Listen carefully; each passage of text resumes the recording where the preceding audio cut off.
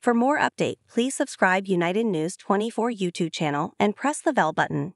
It has been reported that friends and family close to Amy Slaton blame TLC for the 1000 Sisters star's mental decline in recent years. They allege that the cameras being present amplified Amy's demons.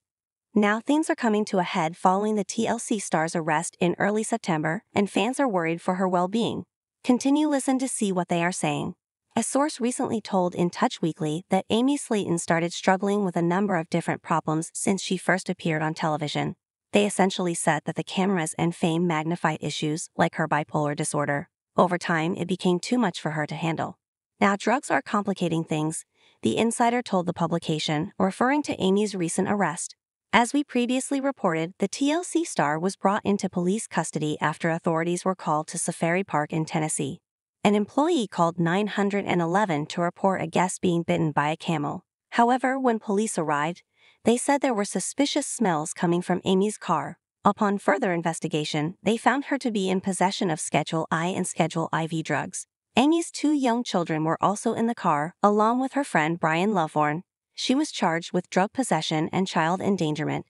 This seems to be all of Amy's problems coming to a head. Everyone in Amy's life is petrified she'll be 6 feet under unless something drastic happens, the source told In Touch. It does look very dark and deadly. Now there are rumors that they are working to stage an intervention for Amy Slaton. Fans are wondering if 1000 Sisters will be canceled after season 6 due to the family blaming TLC for exacerbating Amy's problems. Several viewers took to Reddit to discuss the future of the show and Amy Slaton's mental health. Some fans talked about how TLC has been tied to a number of families who have crumbled after they started filming. They help cover stuff up, one Reddit user suggested. Could Amy Slaton have had these problems anyway? Absolutely, but the presence of cameras and her increasing fame probably didn't help. When it comes to the show, TLC confirmed that 1000 Sisters would return for season 6. It premieres on October 8 at 9 p.m. Eastern Standard Time.